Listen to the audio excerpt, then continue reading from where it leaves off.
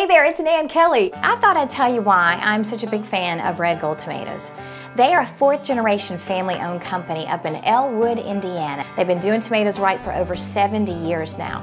They only grow their tomatoes on family farms up in the Midwest. I've seen the operation firsthand. I've been to Elwood, Indiana, and it is very impressive. They pick the tomatoes at the peak of freshness, and a tomato can actually go from field to can in as little as 3 hours.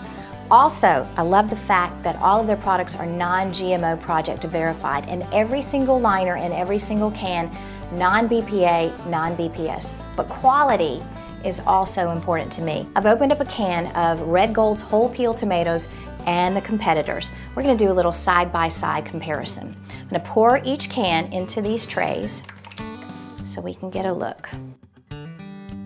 Okay, let's first take a look at color. Over here on the Red Gold side, you can see deep, rich red color. And on the competition side, the color is not nearly as deep, and you can see yellow and orange mixed in as well. Now let's take a look at uniformity of size. Over here on Red Gold side, they're all similar in size, while the competition's varies. And that tells me that Red Gold's tomatoes are going to have a more consistent and balanced flavor.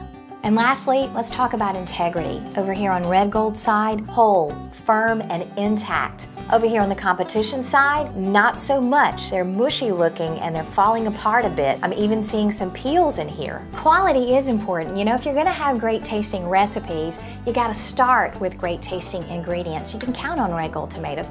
By the way, all of their products, including their diced tomatoes, start out as whole peel tomatoes, these very same ones here, so that you know every time you pick up their products, you're getting the best tasting, freshest canned tomatoes that you can buy. The proof is right here.